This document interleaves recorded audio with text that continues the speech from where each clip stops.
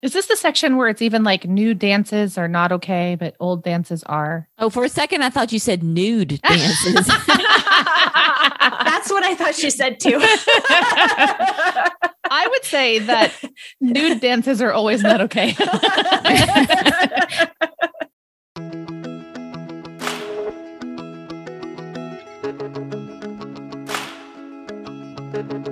Welcome to Scholé Sisters, the podcast for the classical homeschooling mama who seeks to learn and grow while she's helping her children learn and grow.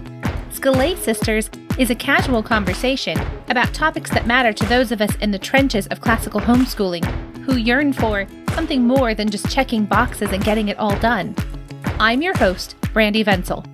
You can find me over at afterthoughtsblog.net, spreading my Charlotte Mason joy through blog posts, study guides, audios, and more. My co-hosts today are Pam Barnhill, Mystie Winkler, and Abby Wall. Pam is a speaker, podcaster, blogger at pambarnhill.com, and author of 2 fabulous books, Better Together and Plan Your Year. Mystie is a second-generation homeschooler with 5 kids and too many projects. With her blog, podcast, and membership, she helps you organize your attitude so you can organize your life. Find her over at simplyconvivial.com. Abby is basically the queen of the Scholé Sisters sistership. Abby is a country-living farmer rancher, a loving wife, and mom of 5 who homeschools and reads whenever she can. Today's discussion is about censorship. If you want to dig into this topic with more depth and practical advice, you'll love our spring training event taught by Rosaria Butterfield, Intellectual Hospitality. We only have so much time with our kids at home.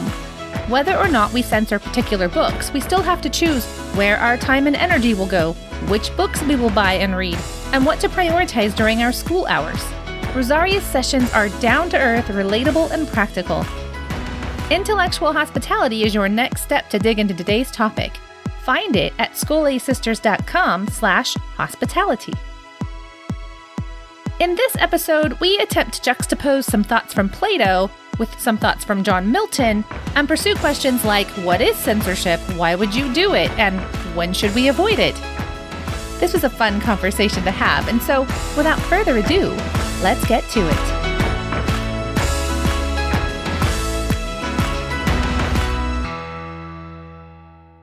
Let's start off with our Scholé Everyday. Who would like to go first?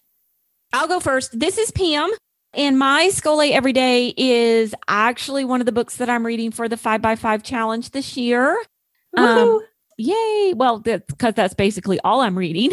That's all I have time to read. Yeah, really. And honestly, I haven't had a whole lot of time to read this one lately, but I am about 4 or 5 chapters into Fellowship of the Ring.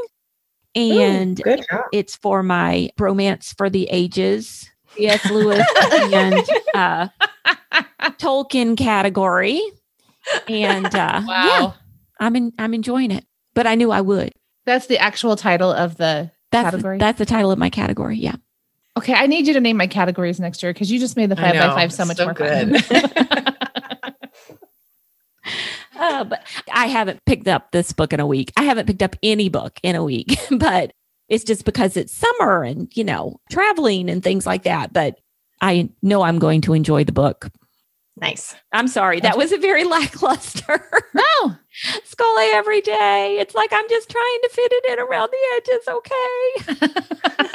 Oh, I'm with you, Pam. It's like everyone right now. I think so. Yeah.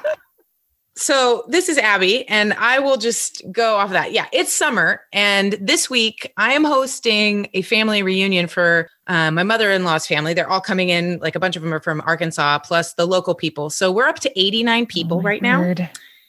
And I am going to be cooking for this as well, because since they're all out-of-towners, it's like more, it makes sense for me to do it. And then we kind of live far away from everybody. So they're all coming to my house, descending upon us on Saturday.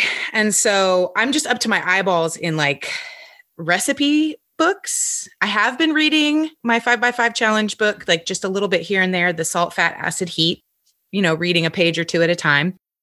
And I read a funny quote in my salt, fat, acid, heat. And it goes, One of my favorite poets, Seamus Heaney, once described butter as coagulated sunlight, which might be the most elegant and economical way to describe its special alchemy. To begin with, it's the only animal fat made without killing an animal. Cows, goats, and sheep eat grass, a product of sunlight and photosynthesis, and deliver us milk, which we skim the richest cream off the top and churn it until it transforms into butter. I just loved that. And I love that she, quoted Seamus Heaney, who is a great, I just recently read Beowulf in his translation. So it was just fun to see that. And then also Julia Child remarked, with enough butter, anything is good. Mm-hmm. So that is true. We jokingly say in our family, we don't have a sweet tooth, we have a butter tooth because it's all we eat. So anyway, so I'm just up to my eyeballs preparing for a huge feast. So we are going to be doing a marinated chicken thighs. I have lamb for lamb kebabs. I'll probably do some beef. And then since we're close to the coast, I'll probably get some salmon from our local fishmonger. And so that is what we're doing, a big Greek salad. And I think I have like a couple pasta salads. Some friends of mine suggested like a tortellini pasta salad and another more plain pasta salad. So we'll have some big fillers plus probably, 80 pounds of meat. So it should be good times. I want to come. Can I join your family? You're welcome to. I mean, the more the merrier, obviously, at this point. We're not eating very well here. So yeah, I would like a better meal. Well, and the lamb kebabs, everyone, when I told them how many pounds of lamb I had, they're like, that is not enough. I was like, well, I'm sorry. We don't have time to butcher an entire lamb this time. You guys should have been on it. So anyway, it's a good time. It's good for me. And then I have my sister-in-law's wedding rehearsal dinner that I'm going to do the 2 weeks later. So wow. I've got some big fun events, but that's only about 30 people. So that should be good. All right. Well, then Brandy and I get to kind of cheat on our Scholé every day. Yes, we do. So hi, I'm Mystie, and my Scholé everyday pick this week is The Republic by Plato, which I started along with the book club inside Censorship, which Lisa Amer is leading.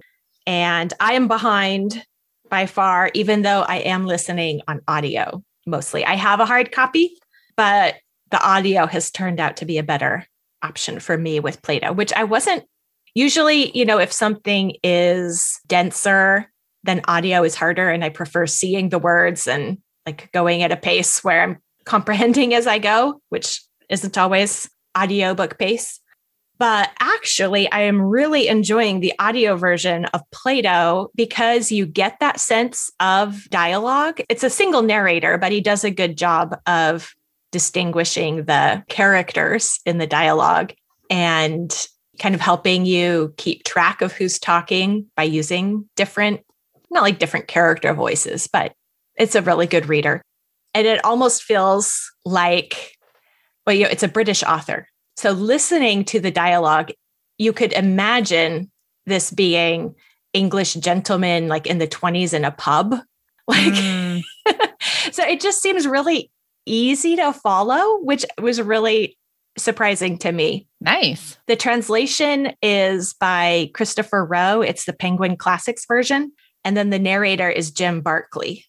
So I was just surprised. It's a fun listen. Like Plato's funny sometimes. Yeah, true. So it comes out in the audiobook. And maybe it's because I associate the British narrator. And I think that this narrator has narrated some P.G. Wodehouse before. So that's like, I'm getting Plato with the feel of Wodehouse. Nice. So I've actually really enjoyed it. I'm only I think I'm in book 5. It's 16 hours total, and I have 11 hours left. So I'm only about a third of the way through, but I'm enjoying it. Great. Well, this is Brandy, and mine is Arapagita. And no, you're going to have to say that one again. Oh my gosh. Here's what might help. It's named after the Areopagus in ancient Greece, which is where they gave speeches and stuff. That's like a tongue twister word. So I did practice a few times before I got the hang of it. So I didn't just choose this because we're talking about it today. I chose it because it's pretty much the only book other than the Bible that I can find. So because we're recording this in the summer and I am in the middle of my great carpet disaster. And so all my library is boxed up and I can't find anything, but I kept this one out because it was my 5x5 that I was working on. So for me, this is a reread. What I did was I'm disciplining myself to do what I always wanted to do with it, which is actually go through and outline his arguments instead of just reading it. It's a speech that he gave. So this is John Milton. This is a speech he gave. I don't remember exactly. I mean, he coincided with Oliver Cromwell. I don't remember if this was like, I don't remember at what point in that revolution era this happened. This was written, but they were considering doing an extreme form of censorship. So it would be basically book licensing. And I think that perhaps the bill had passed. I get the impression from the things that he says in it that the bill had passed and he's asking them to reconsider. But what was going to happen was that basically they were going to shut down any illegal printer, and every single thing that was printed had to be licensed by some sort of special government official that they were going to appoint to do this. He talks about examples from past history where some form of censorship was done, but it was done in reverse. Everything was printed. And then occasionally, for example, with the Greeks and Romans, a book that was heretical or treasonous might be put on trial. And then if it was found guilty, then maybe something bad would happen to the author. Maybe it would be forbidden to be printed again. I mean, different things would happen, like certain plays that were considered blasphemous. They were allowed to continue to exist, but they weren't allowed to be performed. So it was not everything was censored. It was everything was printed, and then censorship happened as a response. So this is totally turning everything on its head, right? Now everything's censored unless they allow it. So it's super extreme. So I love this work, especially now when there's so much censorship going on, because he really gets into the details of the negative effects of censorship and what that does to how people think and how well people are educated. And he even makes an excellent point that the kind of person who would take the licensing job is never going to be as smart as the people who write the best books, because those people would never take a job like that. So you end up with the less well-read, less informed, less intelligent, dictating what the more well-read, more intelligent people are allowed to say. Facebook, anybody? So anyway, it's just been fascinating to read. But I did think once I put it in here, it is kind of maybe handy to introduce it a little bit so we don't need to talk about the background of the book. Because I know Plato's Republic, like everybody's heard of that. I feel like with John Milton, not everybody's heard of it, but this is basically the original free speech tome. There is not a whole lot written about the freedom of speech before this.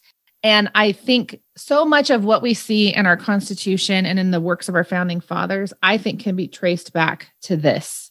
I mean, not that he was the person they were necessarily even quoting, but I think he was kind of the originator from which all future thought flowed, if that makes sense.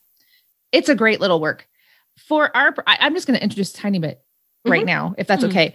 So he makes 4 main arguments about censorship and why he thinks it's a terrible idea. And for our main purposes today, I think most of them don't actually apply because this is about government censorship and we're not talking about government censorship. But I thought I'd go ahead and say what they were just in case anybody wants to whet their appetite and go read this. It's a speech. It's long for a speech, but it's not a super cumbersome read. Like it's not a big time commitment or anything. But he has his 4 arguments about why this is a bad idea. And the first one is the historical. And he basically gets into, the only people who ever did this was the Spanish inquisitors. And look at how that worked out. Like nobody thinks that was a good idea.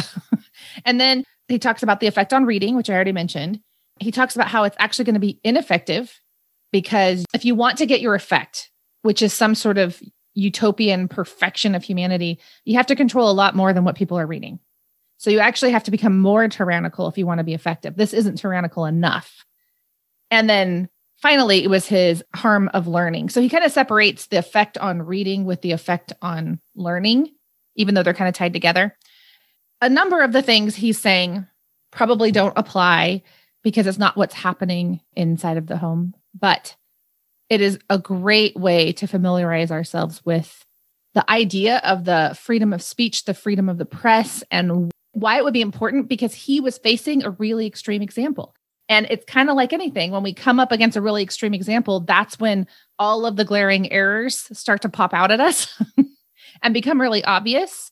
But then when we walk back into our own time, we start to see how, oh, some of those things are already happening now. So with that said, I think we could transition. I think you've done it. I think I already did it. Good job. Well done. Hi, Abby here to give you an inside look into the community we call the Censorship. It is the place for homeschooling moms to gather and engage in meaningful and fruitful conversation. If you've ever found yourself listening to the podcast and wanting to join the conversation, discuss the ideas presented, or ask a question, then join us inside Censorship. That is where we go in depth and extend the conversation to include all of you. We are passionate about reclaiming and pursuing our own education, and we know that real education happens best in community. Censorship is the place to find your sisters. We have a feature that allows you to search for people near you. We want homeschooling moms to connect locally, and Censorship is here to help. We are fond of saying that friends don't let friends read alone, and we have an active and engaged online community if people in your local area haven't joined yet. Together, we read widely, think deeply, and apply faithfully the educational philosophy and good and great books. So join today. Today's topic, if you haven't figured it out, is censorship. And we don't mean government censorship. As I said, we mean the kind of censorship that, a mother or a father does in the home with their own children. And really, if I remember right, the idea for this episode came up in one of our survey answers. But they must not have used the word censorship, because I tried to search the document where we saved all the survey answers and I can't find it. I wanted to read it, but I couldn't find it. Just know if you touched on this in your survey, it was probably you, because I only remember seeing it one time. So this is your fault, whoever you are. So censorship is a top issue in our culture, as we know. I mean, a lot of people have spent time in Facebook jail and Instagram jail. It's just becoming a running joke, I think, at this point. We have cancel culture, right? Where we're trying to censor possibly entire eras of history or something. There's all types of censorship around us, but what we're really going to try to hone in is what goes on in the home. So I guess we really probably need to talk about what censorship is and why any of us would do it, would censor something. Mystie, it looks like you have a nice definition here. You want to start us off with that? Yeah, well, I went to the trusty dictionary when we were discussing, does this count as censorship? What is censorship? So pulled out my American Heritage Dictionary, and there were 3 definitions of a censor. So that's like a person who is someone who does censorship, because the definition of censorship just said, that is the act of censoring. So had to go back. So there are 3 options. There's a person authorized to examine books, films, or other material, and to remove or suppress what is considered morally, politically, or otherwise objectionable. So it could be just forbidding the entire thing altogether, but it also includes taking your Sharpie to certain bits, allowing the book, but removing pages or lines or that sort of thing. And then 2 would be an official, as in the armed forces, who examines personal mail and official dispatches to remove information considered secret or a risk to security. That one's not quite applicable. No. And then I think it's the 3rd definition where we really get that negative connotation to the word that we have, because a censor is someone who condemns or censures. S-U instead of S-O. So that 3rd definition is a little bit more broad. The person who condemns or censures material might not have the authority to take the Sharpie to the book, but they would if they could. And then so censoring as an act is to examine and expurgate, which is a great word. Remove what's objectionable. So generally, I'm just going to say why I think this happens in the home, and you guys can tell me what you think. I think generally, I'm just thinking back to when I have done what I think would be called censoring with my own kids. And obviously my kids are much older, so that doesn't happen nearly as often now. But when they were smaller, I think there were a few things that were going on. One was just the trade-off between okay, better, and best. We don't have time for everything. So we're not going to have these books in our home library because we don't have time for that.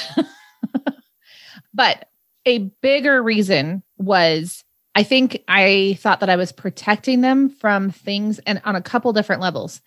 One, I think, was misguided, and the other, I think I wasn't. So one was just, I wanted to preserve some of their childhood innocence. I mean, like, for example, here in California, the schools start teaching children about sex. And I don't even mean like in a nice little way. I mean, like gender transition, the whole thing, in kindergarten. And I just don't think that kids need to be sexualized when they're little. So there were certain things that it wasn't because I thought anything was bad. It wasn't like I have pornographic material. It was just, I wanted my kids to be kids and not be thinking about that until they were older and more aware of things on their own. But another thing was because, and this is the thing I think was misguided, because I remember actually having the thought that if I just kept out books where the main character was doing some sin, let's say lying, that my kids maybe wouldn't lie. I had this weird, bad theology that the sin in their lives was all coming from outside influences. I guess I forgot that Cain killed Abel before anybody wrote a book with a murder plot. But I mean, I think I was really extreme, and I don't know that even any of you have ever had that thought, but I really remember thinking that. And that is true. I mean, sometimes bad ideas in books give our kids bad ideas. I mean, that's true. But I think I was just really extreme and thought I could protect them from sin because I bought too much into the idea that it came from outside of them instead of inside of them. As I got to know them better, I found that was not true. But anyway, so and Milton goes on to this kind of thing, but anyway, I don't know what you guys think about that as like a motivation, or if you think I'm missing something that has motivated perhaps you in the past. But for me, that was the kind of protection I was going for, was that I really thought that I could help keep sin out of their lives. The protection element, I think, goes along with also the forming element. So the idea and the thought goes all the way back to Plato. Mm-hmm. And in the Republic, Plato outlines his ideal society. And the ideal society requires guardians, his word for basically the authorities or the rulers who are going to keep this society just. And so in talking about how to educate these guardians, his goal is to basically create the ideal, just ruler of a society. And so even to start with that premise that is possible is right there where the flaw is.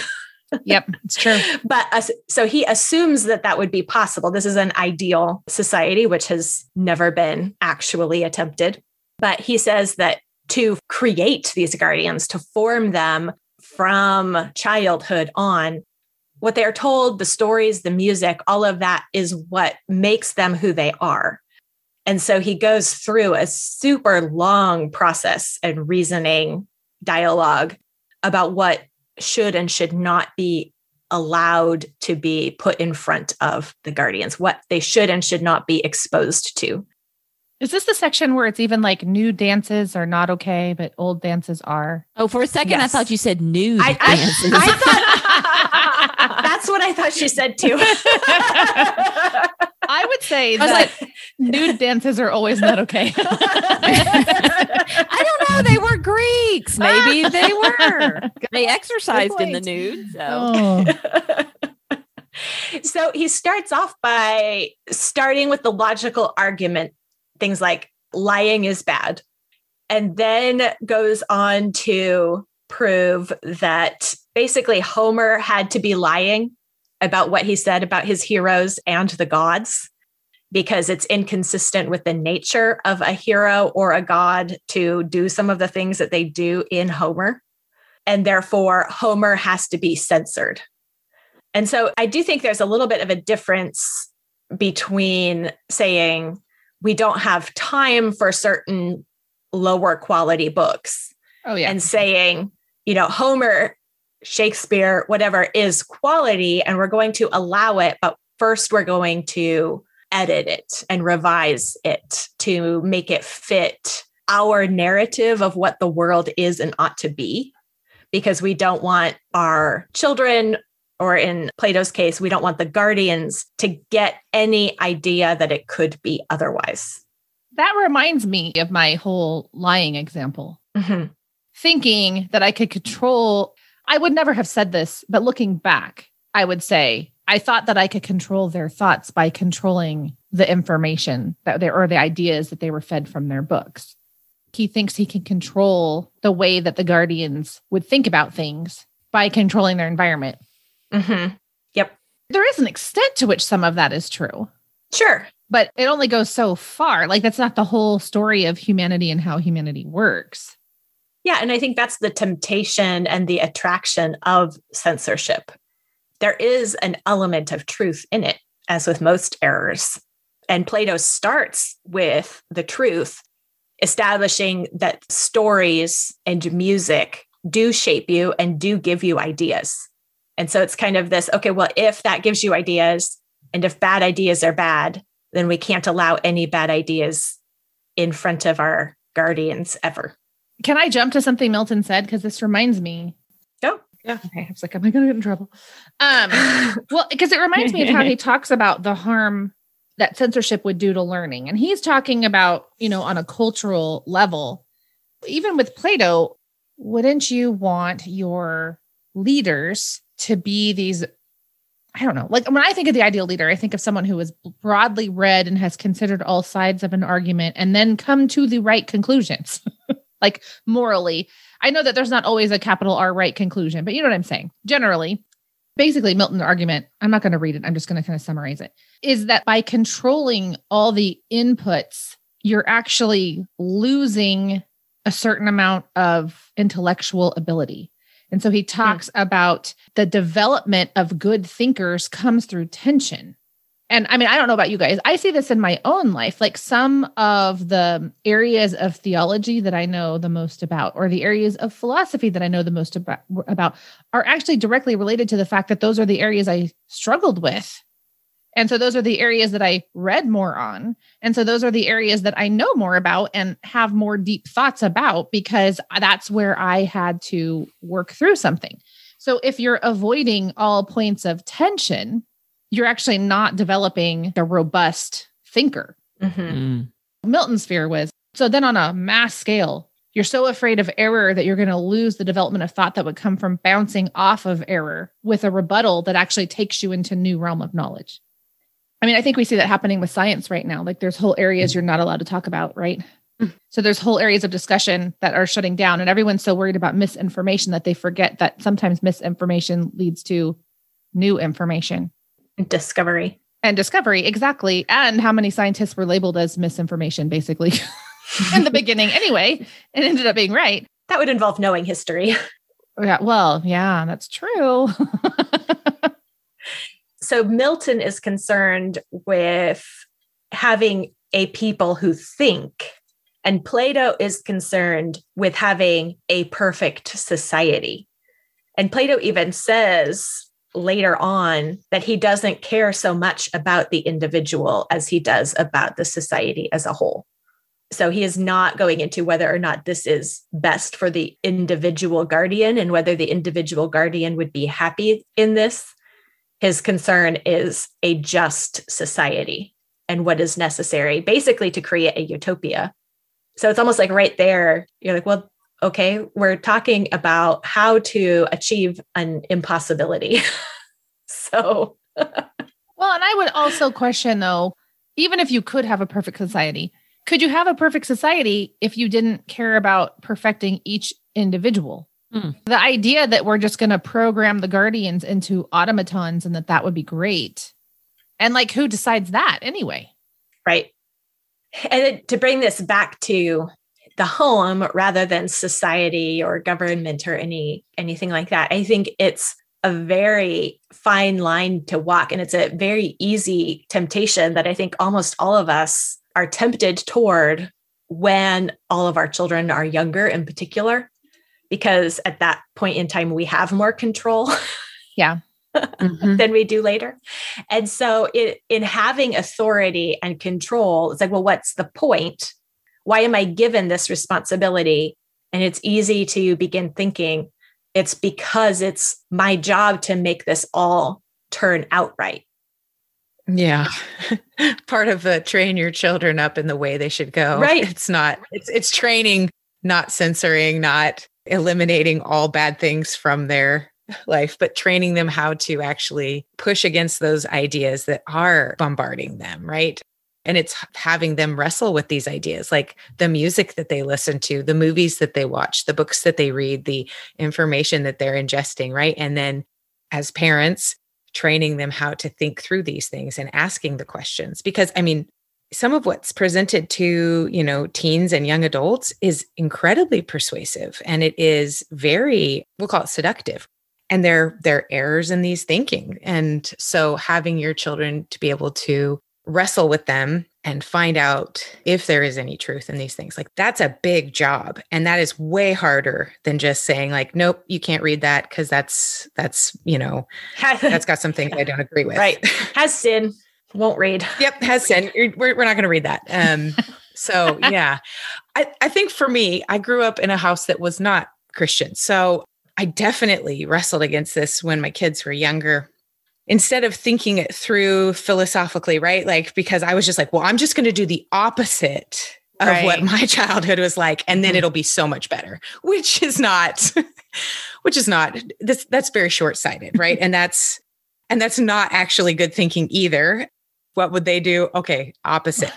So oppositional is not better thinking. It's just reactive. Mm-hmm. There are things that we have to take into account, and there are things that we prayerfully need to consider for each of our own families. While we all have basic Christian standards, right? Like there is to be absolutely no evil things. Like we do not allow that into our homes. I think that there are very clear lines on certain things, but for movies and music, it might look different. I think it needs to be, there isn't just this gold standard for guardians, right? This is what you shall do as a parent and remove all these things. Like that's not a way. It is definitely an individual family choice. Something to be considered with your husband too. Like my husband grew up in a very faithful Christian home. They did not have TV. Do you know what he did when he was 18? He bought himself a TV and a DVD player and moved out to the barn. And I mean, but he loves movies. And I mean, he saw movies and things like that with his cousins. He's like, this is not going to make me not think or act or behave as a Christian, right? These are actually just things I enjoy doing. And I can disagree with the things that are wrong and still, be that way. So I think, Abby, not to interrupt you, but I'm going to interrupt you. No, go ahead. That was an interesting thing that you said, or the way that you said it. I understand the need to even self-protect. Like there are certain things that I don't let myself read because I see what it does to my mind. Mm-hmm. And I know, and sometimes it's even just a matter of the amount of consumption. It's not that there's anything particularly wrong with that, but I need to not be so immersed in this school of thought or whatever it is. But if we're not careful, if I'm not careful, the message that I would send to my children is you are weak. Mm. You're just going to give in. I mean, you can't see these things because you can't handle them. I mean, it kind of reminds me of the situation when we talk about dressing with modesty, and maybe we only address girls and how they should dress instead of boys and how they should think, as if the only possible cause of a boy stumbling into sexual sin would be that a girl dressed badly. Mm-hmm. Yeah. I feel like it's the same kind of thing. I'm saying like, you are this white little lamb, but you are weak. And if I give you this thing, I'm going to tarnish you and then you're going to be bad. Yeah. Mm-hmm. Which seems so the opposite of when we look at Proverbs, where it's like the teacher takes the student. And granted, I'm sure that this is I'm sure this is not a 5-year-old, but takes this youth out into the world and is like, hey, see this prostitute? You probably shouldn't go over there. She's a bad deal. A lot of us were like, we don't want our kids to see prostitutes. Right? Mm-hmm. I don't know. Anyway, just a thought I had. Yeah, I think that's the difference between, say, a family who doesn't have a TV or doesn't do certain things or doesn't allow certain books because they're afraid it will tarnish them. they're fearful. They're doing it out of a fearful kind of protection versus the people who, I mean, we don't have a TV, but it's more of a space and time resource issue. I was like, we just don't think it's worth it for ourselves. And we never talk bad about the TV. We don't justify our choice based on it just brings in wickedness or anything that would condemn people who do have TVs, or to say like TV is forbidden. It's just, we say that we don't have one because we don't really want one.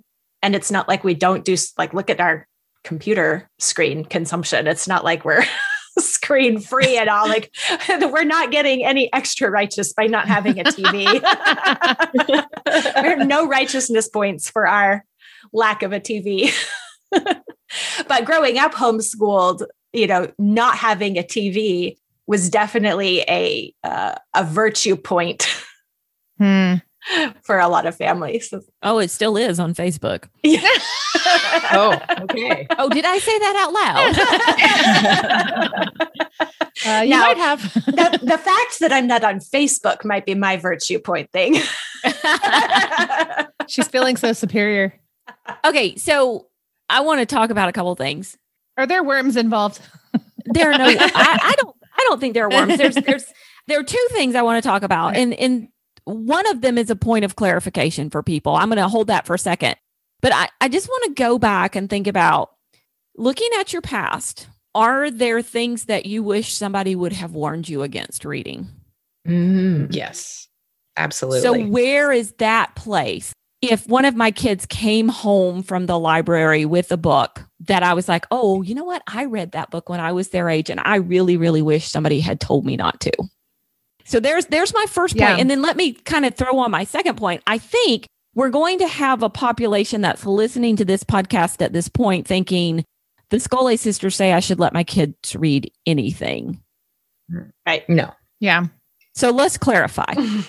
We've had to deal with books being brought home from the library and then them being very entertaining and engaging, and then researching a little bit and just saying, you know what, this is not a book that, we feel embodies the things that we want you to be thinking about. And I've noticed that, maybe your attitude, because I think it does affect things like that. Even if you're just consuming too much, like a series, sometimes I'm like, nope, you can't do this right now. You have to read a different book in between the next book in this series because you're getting a little obsessive, and that's not Can healthy I just behavior. say that I'm glad Abby's not my mom? Well, it's my, I'm just kidding. So, no. And so we've had these conversations, and one of them, I was like, this is not a good book. We need to return this. And, they push back a little bit. And I said, you tell me what the good things are in this book. You tell me what the virtues are and what it is. And having that child run through those things and then realizing themselves, not just me, justify this reading choice to me.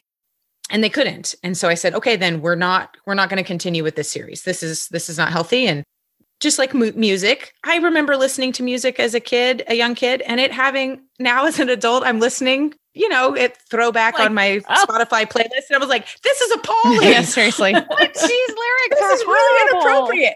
I had no idea, but it's still there. And so, when we have things that I think are marginally, I'm like, this is what this means in this song. I don't think this is something you should be listening to. Oh my gosh, that's terrible. Yeah. Okay. So let's move on. But I probably am more sensitive to it because I did have a lot more of that. My childhood was very different than, my husband's and probably many of yours. So it just looks different. Yeah, it does. And I think that's the important thing to emphasize, is that there is no formula or right choice or a universal banned list and okay list. Each family has to kind of work that out in wisdom. And that's part of the struggle and the difficulty is like, but I don't want to have to figure that out for my family. It's hard. Well, and even Matt and I have differing opinions. He's like, it's fine. They're going to be fine. I was like, I don't know. I think this is so. Also, just realizing that my husband has a lot of wisdom there, and he knows our children very well as well. I am not the sole, person in charge of their moral well-being. So understanding that my husband has thought about these things too. And, because there's certain movies he's like, no, the kids can watch this with me. And I was like, I just don't know that they say a bad word. He's like, it's fine. They've heard it before. And I was like, yeah, probably true. So not from us, but just out in the world, so yeah.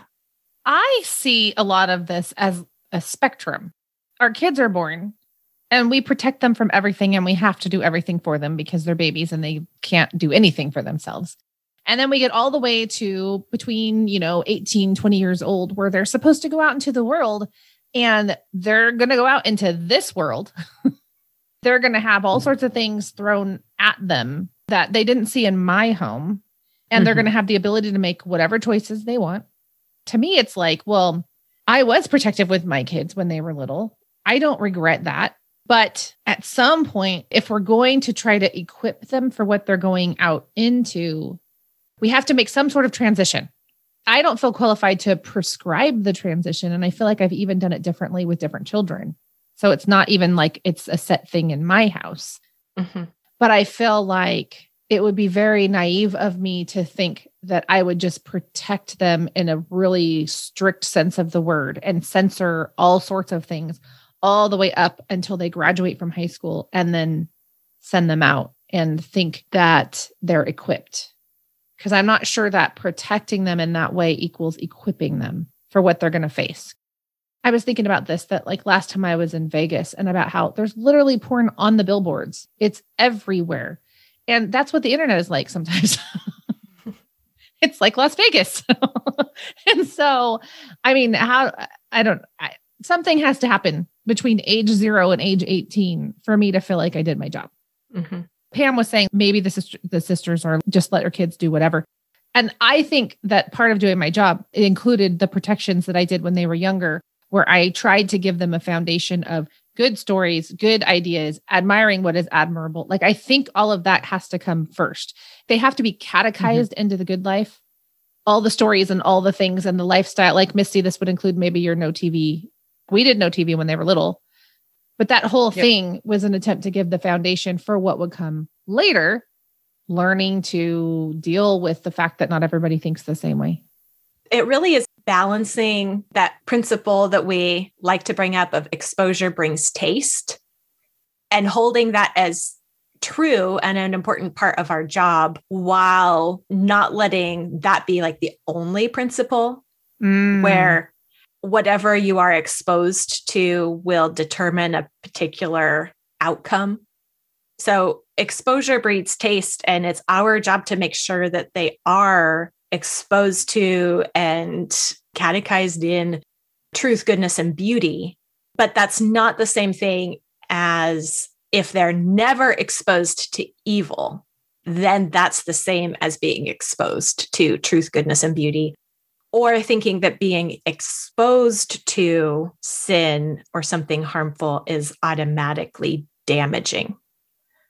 So Abby's example with her kids, I think, is such a good one, because we could be tempted to think that we've failed if our kid wants to read a trashy book. Like, fail. But actually, that whole process, that's really discipleship. What Abby was doing with her child is walking them through, well, what's attractive about it? Defend it to me. And that experience right there was, I would think, more strengthening and good for the child than having never read a trashy book. And, in our house, I don't do a ton of censoring, but I also am perfectly fine with calling books dumb and stupid and trash. So like, no, you can't bring that home from the library. That's garbage. Well, and I think, the way Abby handled it, they have to learn those steps for themselves. Yeah. They have to learn that it's okay to question a book, right? You just don't pick up everything and read it. You question it. That's the first thing you have to learn. It's okay to question a book. And then Secondly, how do you go about questioning a book? What questions do you ask about it? And so going through that process, that's kind of like teaching them to tie their shoes or to cook eggs for breakfast or something like that. It's just a process that you teach them. Mm-hmm. And you have to have an opportunity to teach that process. Pam, do you think if they're never exposed to anything but, quote unquote, perfect little books, that they would learn to question a book? Or do you think they would actually imbibe the idea that like every book could be swallowed whole? I don't know. It might depend on the child, because sometimes they say, if your children are only, exposed to really great literature, they're going to be great writers. And I know that that's not always the case, right? And so, it very well could. I mean, think about your children and their personalities, and without calling anybody out, are there some of them where you wonder, Mm-hmm. True. That's true. Yeah. I've thought about that, where I've heard, different pieces of advice over the years on what to do about, what books you allow and don't allow, or movies or music or whatever, and had to, take some things with a grain of salt, because it seems like it does depend on the child and the friends and community that you're in, and where the temptations or what's being reinforced and what's being questioned you have to look at your whole big picture of where you're at in life and community. And then also your children too, because like my children are not guilt motivated at all. And there are a lot of pros to that, but advice like basically making them fearful about something or trying to make them fear something is probably just going to make them curious, not actually not going to do it. So you have to know your kids and your style and that sort of thing for sure, because sometimes those things backfire. Yeah, no, that's true. Well, and that's why trying to discuss this issue with something that's prescribing certain actions would just fail horribly, because kids are so different. Even inside the same family, they're so different. Mm-hmm. Well, and to go back to what Mystie was saying about community and friends and things like that, as they get older, releasing more and more of that, control or belief in control that we don't actually have. Those other voices, right, of mentors, of teachers, of friends, of Sunday school teachers, right? These things, jobs that our kids go into, they're going to learn a lot of things. And then, hopefully your church is solid and that you have some good things, because I know that was such a huge help for us.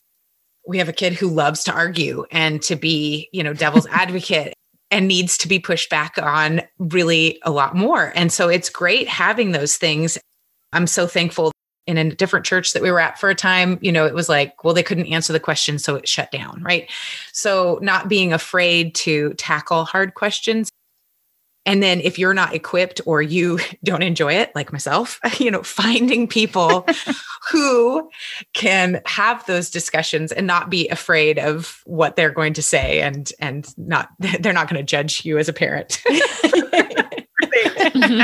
I will tell you, sometimes teenagers have some really interesting ideas. So really dumb ideas, but also just they need to have a place where they can talk about these things and not being worried about being censored at a time, right? There are times and places for that. So yeah. And it's a season of motherhood where you recognize how much you identify with your children, or like want to disclaim things, but because you're like, what did you just say?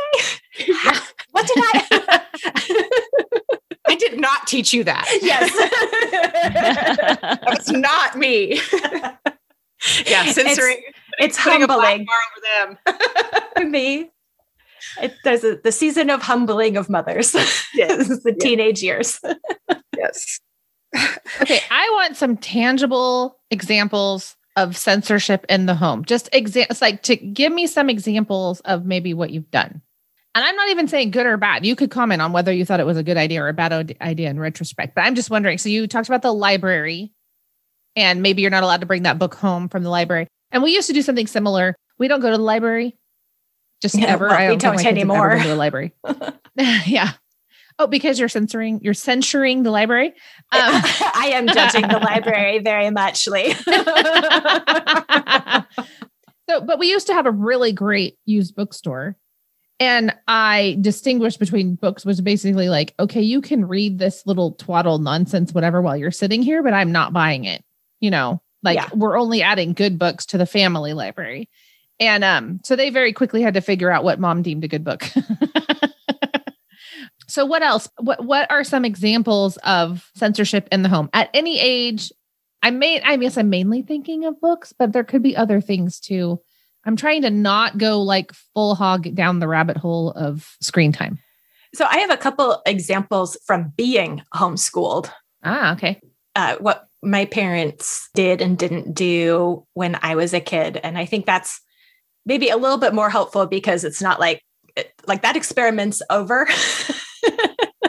And it's this is what we're doing, but my kids are still in my home and, not adults yet quite. And it was also, the homeschooling in the 90s was very different than homeschooling now in a lot of different ways. The only people who homeschooled pretty much were the ultra conservative. We are doing this to protect our children. That was one of the primary reasons for homeschooling. And so when you go in with that idea of I'm protecting my children from the big bad world, there are a lot of ways in which that is a good and necessary thing.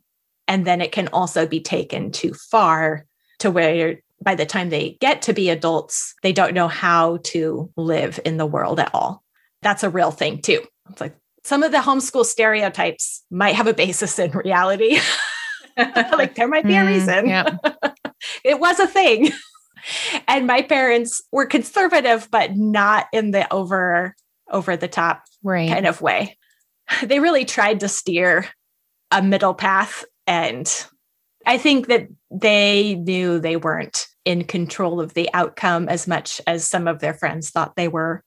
And, just a little bit of who has the energy for that? For controlling every single aspect of everything that your child does. And my dad is also a devil's advocate sort of person. So you need some fodder for that approach. So once my dad read aloud the series, Universe 42. Hitchhiker's Guide to the Galaxy. There it is. Because he loved it. His that's right up his sense of humor alley and loved it. And so he read it aloud to us, which I think it's one of the only books I remember him reading aloud. And that's like the only reason why I have any kind of fond memory of it at all. But because I didn't like it. Yeah. I don't remember actually enjoying the book. But that's because my dad and my brother did. And so that automatically ruled it out in my mind. That's what kept me from reading Tolkien and all kinds of things. Like, no, that's what they like. So stubborn. This is the thing I roll my eyes over. At one point later, I told my dad, I was thinking of, maybe getting Jaeger that book for his birthday. It was like his 12th birthday or something. Because that's about the age that I was, I think, when he was reading it out loud to me and my younger siblings. And he said, just so you know, I didn't read all the parts of that book. That's why I read it aloud.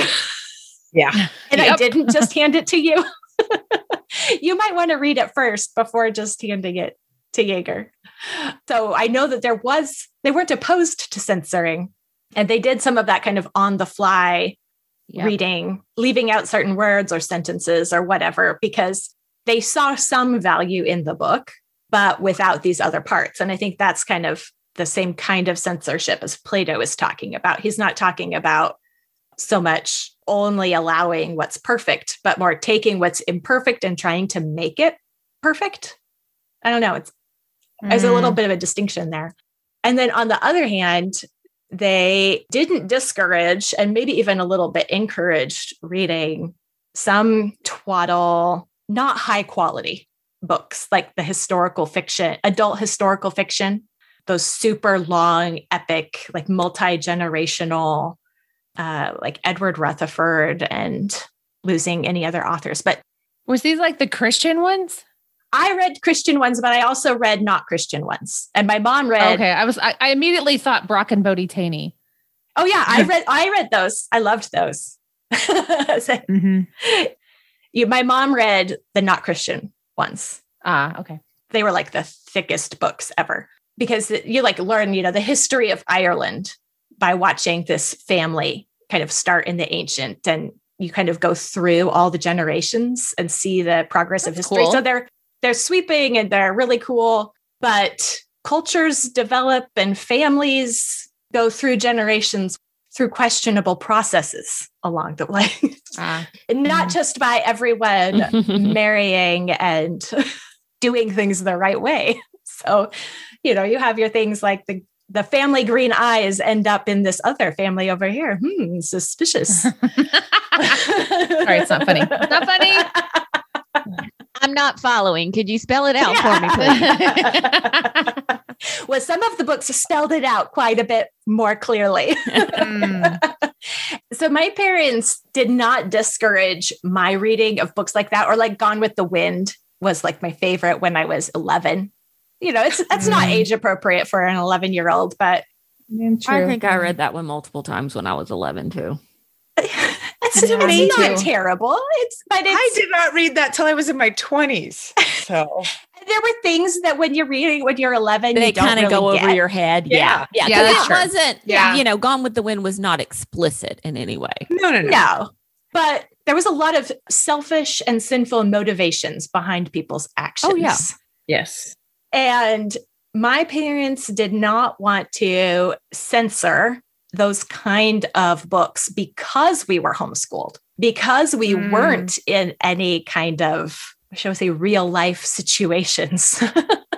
We had all good friends and we were in a good church, and they wanted us to know that the world is not made up by or run by all good people. And this is the way the world actually works. The primary motivations for movers and shakers are these. This is just what happens out there. This is totally normal. They wanted us to kind of get that sense that what is normal for us is not normal for the world. You just have to know that and see it almost through their eyes and not just through judgy eyes, but see how it works and why it works. So it was a little bit of a strategic allowing of less than high quality reading material to kind of counter that sheltered lifestyle a little bit. I'm going to give a negative example. There you go.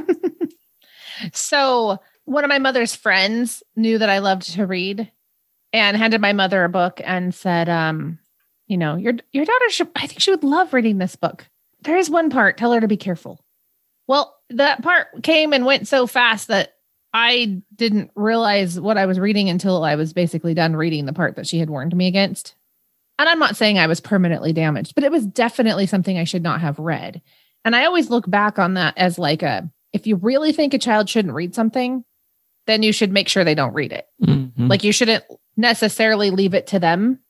I was a younger teen. Like, I don't think I was like 17 where it's like, well, what's wrong with you? You couldn't figure that out. My mom trusted her friend too much in this instance is what I would say. Anyway, I think back to that there where it's like, if we really have identified something where we think that this specific thing is going to be a problem for a certain child, then we should make sure that we take the full responsibility necessary, especially when they're young. Mm-hmm. Okay. So as a young child, I hated scary movies, but that seems to be the only thing that, little girls wanted to watch, at birthday parties and things like that. So what we're calling is, which is not the correct word, but self-censor. And I would leave the room, or I would hide behind the couch, or I would go hang out with the parents. I did this. They would make fun of me, but I'm a pretty imaginative person. And so it just stays in my head and I can't get rid of it. Mm-hmm. So I knew for me as a child, I did that. So we recently just went to a family movie after the first time in, over a year because of the lockdown. And so we went to The Quiet Place, which we loved the first one. But one of my kids got really upset at a part because in the movie, a little baby is running out of oxygen. And that really bothered one of my kids. And he just got this panicked look on his face. And so he and I went out into the hall and we played hangman, which, and he was better. And then we went into the very last little bit when everything was, ending well. But knowing that my kid could not watch it, it was too intense for him. And so we just went out into the hallway and we didn't make a big deal of it. We just played a little easy game and it was fine. Now, did I miss the movie? Yes, but I can watch it again. So, right. You have to be sensitive to your kids and their needs. And some of my kids are just more that way. And it was rightly so, right? Being worried about an infant in peril, that's a real thing that should cause you a pause. But yeah, his face was panicked. No. Oh. Yeah. I wouldn't let my kids watch SpongeBob. Amen. Amen. Yeah. I was like, nah, no, we're not going to waste any time on that. Sorry. Amen. Yep. Now, we watched a bunch of other stuff. I mean, I'm not. We do too. You know, we know all the Octonauts and the Backyardigans backwards and forwards, but SpongeBob, not so much. Well, and I have one where I wish I had done some more censoring, but my lack of pre-reading came and bit me. Oh, This was just last year, 2020. My daughter, let's see, she was 12, came up one morning and she said, Mom, what year were you born?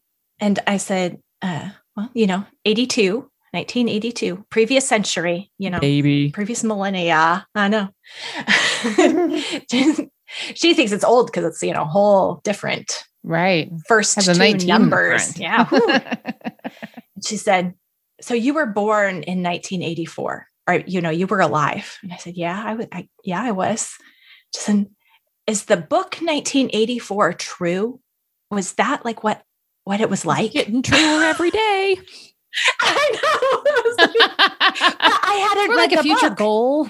I had not read 1984. Oh, no. I knew it was dystopia, but she had picked it up. Oh, no. I had purchased the audio and I was going to listen to it, and she has access to Audible. And so she had listened to it. Oh. And I listened to it like 4 or 5 months later. And I'm like, we were actually, my husband hadn't listened to it either.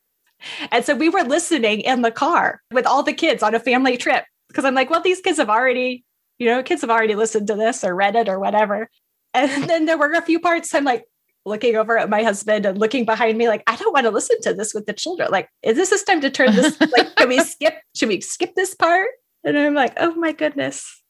I don't even know how it could have gone over her head, but she didn't ask me any questions either. So I just. It's called God's grace, Mystie. And we are so thankful for that. Amen. Yes, we are. Would have censored had I known. Right. Did censor in the car because I just wasn't going to listen to some scenes with my teenage sons altogether. Yep. Mm-hmm. Yeah. Also a forewarning for people on Brave New World as well. So just FYI, Orange. those are both. Clockwork Orange. Oh my goodness. Yeah. Oh, yeah. Don't let your kids loose with that one. Pre-read. I have an adults only shelf where I've put like books like that, the Kurt Vonnegut books, that kind of stuff. They're all up high. I didn't want to get rid of them, but I also didn't think that I didn't read them until I was in my 20s. And I really am of the opinion that most people don't need to read them until they're in their 20s. So that's been my solution for some of those. Matt and I both enjoyed The Martian. We thought it was funny, but there's quite a bit of cussing in it. Scholastic did come out with a young readers edition. All they did was take out the bad language and I think there was a few innuendos. So that I did get because I thought I was going to read it out loud and then just censor as we went along. But it's a pretty long book. So I just was like, no, I can just get it. And so I did do that. So it's like VidAngel for a book. That's the kind of censoring in a way that Plato is talking about, not banning the entire thing, but just erasing or taking a Sharpie, forbidding certain pieces of it. Yeah. I think that's a great example where it's not like that's always wrong. It can be overdone and overused or used for a bad reason. But then on the other hand, there are some decent, they're not high quality literature or anything, but there are some decent stories like The Martian. I didn't like it, but whatever. I know you didn't like it. That's fine. My husband likes Tom Clancy and John Grisham. I read some John Grisham when I was a young teenager. Yeah. That was my first exposure really to swearing at all. And I found it disturbing. and the words would pop into my head after I read it. Mm-hmm. I didn't like that. But then my parents also were able to make the point that just having a word pop into your head isn't the same thing as using it and enjoying it, or it's not the same thing as swearing. So, I didn't like it, and it wasn't necessarily a good thing, but I also learned a concept. They wanted me to know I wasn't soiled myself by having been exposed to other people who swear. Mm-hmm. Mm-hmm. So it's not like it was all bad, but it's not like those words add anything to the story either. Yep. So I think that you can take all those out and you still have the actual story and the actual characters. Yeah. Some books might be made better with the swearing taken out. Well, and some books might be made better with the swearing left in. And I think that's probably an important point. Yeah. I'm thinking, for example, there are a few ways to make evil seem truly evil and to make the villain seem truly villainous. And one of them is to put foul language in his foul self. Yes. The thing for me is always like, but when I'm reading it aloud, do I want those words coming out of my mouth? Or like when the Lord's name is used in vain. I have a hard time reading that aloud, even when it's a horrible pirate guy who probably really did talk that way. I don't necessarily want the kids hearing me say that. And so I've just told them, I don't say it. He says it because he's a bad guy and that's how bad guys talk. But I don't want you to hear that in your mother's voice. So it's bad enough when mommy stubs her toe. Yeah. And that's why this is an issue that takes wisdom, because it's not like swearing equals bad, remove it. Yeah. Right. We're going to listen to Huck Finn this year because I don't necessarily want to use all of the vocabulary that Mark Twain does, but I think it's important to present the book as a whole. And so we're going to do it on audio. It's so good on audio too. Yeah. I'm that's also why I'm thinking is professional reader, right? So my daughter is reading Three Musketeers right now. She came to me when she was about a third in and she's like, Mom, this is such a good book and such a bad book. I was like, I haven't read it. She's 16. I was like, what do you mean? So she means it's a good book in the sense that all books are good books. It's interesting. It's action packed. It's whatever, but it's bad because, and I did not know this, because D'Artagnan and a number of the other characters, she said they all are in love with married women and constantly trying to get them to be unfaithful to their husbands. And it's like a running theme in the book. So I was like, well, it's probably good for you to know that there are guys that do that. Prey on weak women. So,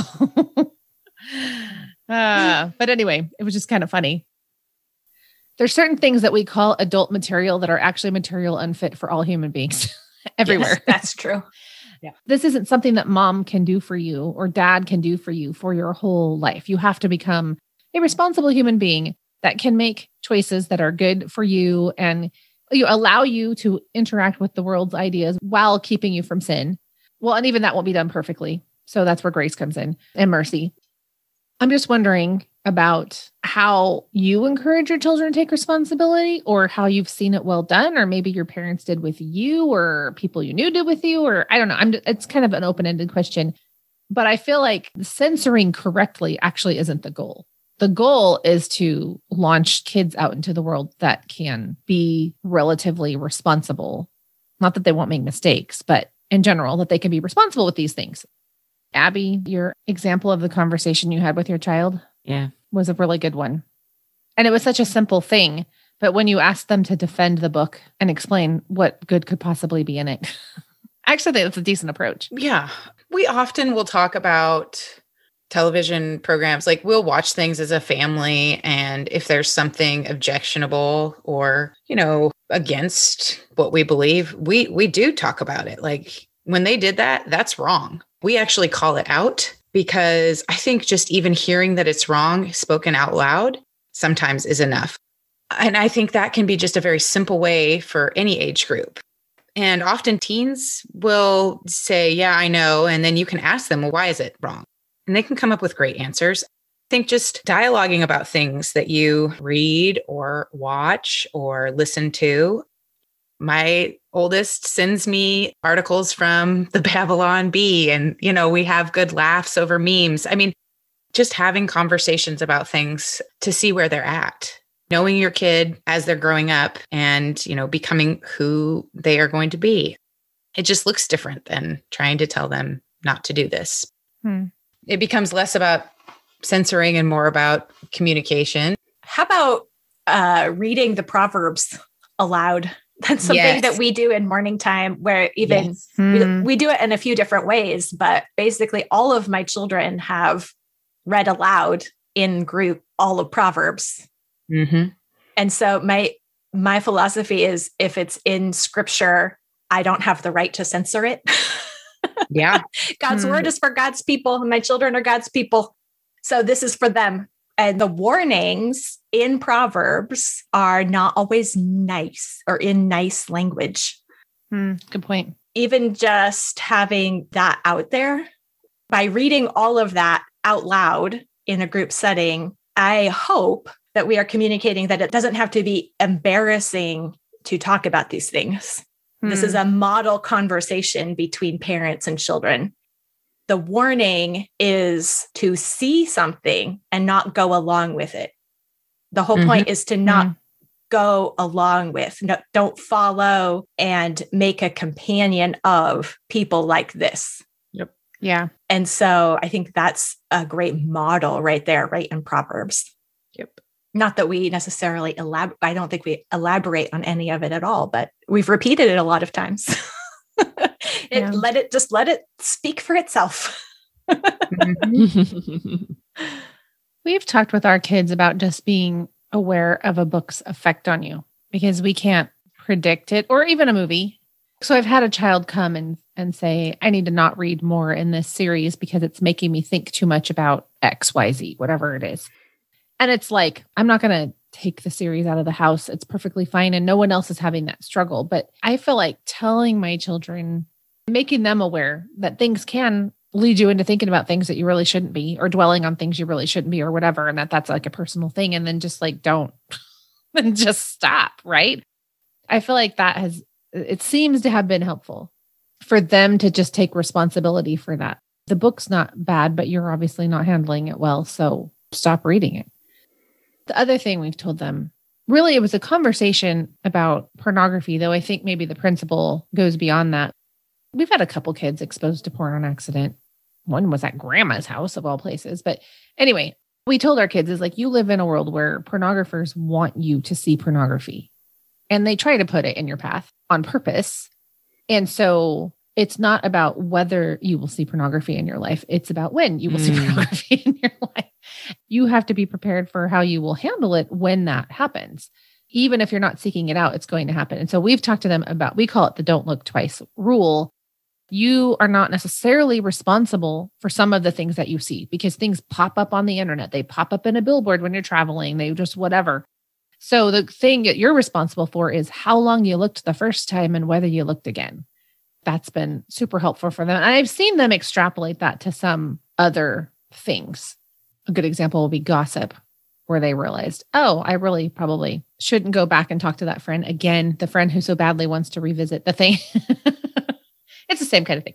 Anyway, just telling them, don't seek it out, don't look at it. It was only part of the story just because of how the world works. I think part of the impulse to censor beyond the path of wisdom, I don't know how to put it, but to take censoring too far is a desire to eliminate risk, and raising children and launching teenagers into the world is just a risky, messy thing. It's not something where you can get some kind of guaranteed outcome if only you do X, Y, Z. And we aren't sending them into a utopia. It's not possible for our homes to be utopias. Ourselves and our children are not going to be perfect. They aren't going to be complete by the time that they leave our house either. So it is about preparing them. And it's also about them knowing how to repent and change course, because we're all going to fail and flounder at points. And that doesn't mean that it's all, game over, you lose. Right. It's about, okay, get back up, repent, and keep going. It's not about trying to get it perfect and complete. Yeah. A good ending thought. Thank you all for coming. This has been a lovely conversation. Thank you, Brandy. Talk to you later. That's it for today. Thank you so much for listening and being a part of the sisterhood of the podcast. All of the books and things mentioned in today's episode are linked in our show notes. Just go to skolasisters.com/ss92 to check it out. Don't forget our spring training with Rosaria Butterfield, which dovetails so nicely with today's topic. Rosaria's sessions are down-to-earth, relatable, and practical. Intellectual hospitality is your next step to dig into today's topic. Find it at skolasisters.com/hospitality. Our next episode is coming soon, so make sure you are subscribed. Until then, we want to remind you once again that homeschooling is a marathon you needn't run alone, so open up your eyes and look around you. Find your sisters.